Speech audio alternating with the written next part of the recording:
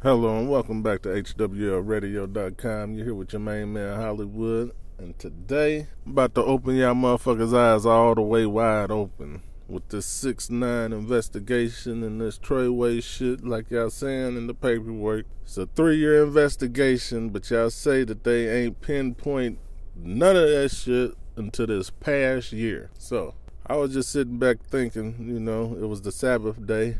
I watched all the other people get up here. I don't never throw no shade or hate nobody that's doing that shit. Do you? Only time I'm ever gonna hate on somebody if they blatantly trying to stop my motherfucking money. Then I'm gonna hate on you and let you know that I won't see you. I won't cross paths with you. But back to the story that we're talking about. It's been an investigation for a year. And they on the internet saying that Billy Aldo told. But I want y'all to open your eyes up to this. When did Tekashi start running with DJ Akademiks? DJ Akademiks looked like a nigga that would wear a wire.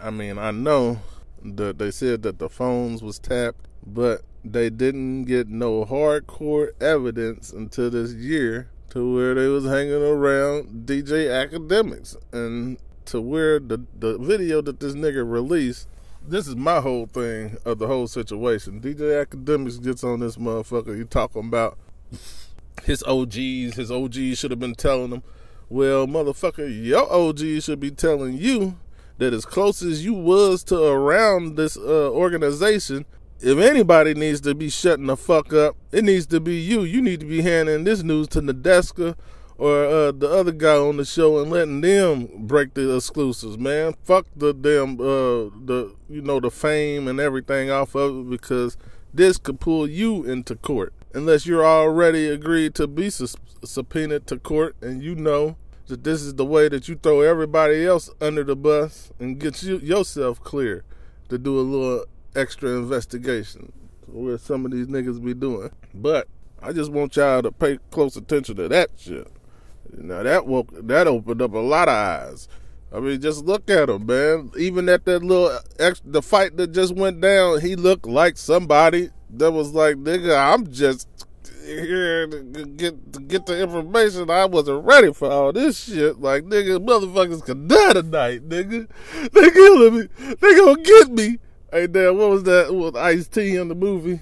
It was Smokey. Not Smokey. Man, what was the motherfucker's name in New Jack City? They gonna kill me. Come again, they gonna kill me, man. That's how DJ Akademiks was looking behind that damn bush. But, man, I think DJ Akademiks is motherfucking the mole that took them motherfuckers down. I can't say exactly, but just the shit that he's doing, because ain't nobody just gonna sit there that close to no case and get out here and want to be in the motherfucking news that bad to where you want to sit here and do reports on it. Nigga, the very first thing that you say that's insinuating you was there, you could be subpoenaed. You could be subpoenaed to one of them motherfucking scenes. So, you can keep playing with your freedom if you want to, but they gonna be right on your motherfucking ass too. And if they ain't on your ass, you'll be blackmailed for life. It's always be over your head. But I just wanted to let y'all know about that, shed some light on that shit. But that's going to be the show for today. So make sure you go over to HWLRADIO.COM, download the radio station app, make sure you check out the sponsors page, and shit, I'm out.